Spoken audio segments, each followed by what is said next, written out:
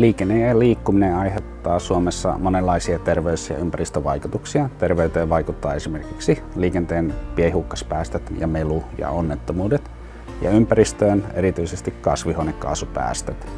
Suomessa noin 20% kaikista kasvihuonepäästöistä tulee liikenteestä.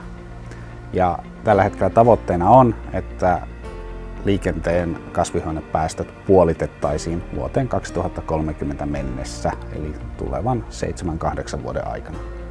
Tuuppauksilla pyritään vaikuttamaan valinta-arkkitehtuuriin, eli tähän ympäristöön, jossa ihmiset tekevät päätöksiä, tässä tapauksessa liikkumisesta. Liikennepuolella tuuppauksella on hyödynnetty erityisesti täällä pääkaupunkiseudulla näkee joidenkin koulujen ja päiväkotien läheisyydessä tämmöisiä näyttötauluja, jotka näyttävät, mikä on nopeus. Ja tällä pyritään vaikuttamaan autolla ajajien vähän niin kuin nopeuteen tässä tietyllä paikalla. Tässä hankkeessa nimenomaan tutkitaan, mitä muuta miten tuuppauksilla voitaisiin vaikuttaa kasvihuonekaasupäästöihin Suomessa. Tässä Ilmastotuuppaus-hankkeessa me kehitetään yhdessä työpaikkojen ja koulujen kanssa tuuppauksia, joilla pyritään vaikuttamaan erityisesti niihin koulumatkoihin ja työmatkoihin.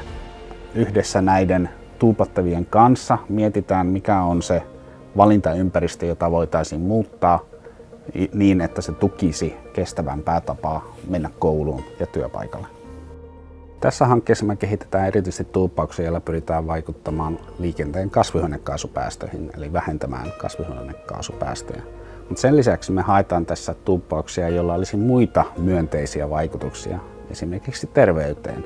Jos ajatellaan vaikka tilannetta, jossa henkilö vaihtaa auton kävelyyn ja pyöräilyyn, niin sen lisäksi, että siinä vähenee ne kasvihuonekaasupäästöt, niin se lisää tänne henkilön liikkumista, fyysistä aktiivisuutta, ja liikunnalla itsellään on lukuisia positiivisia terveysvaikutuksia.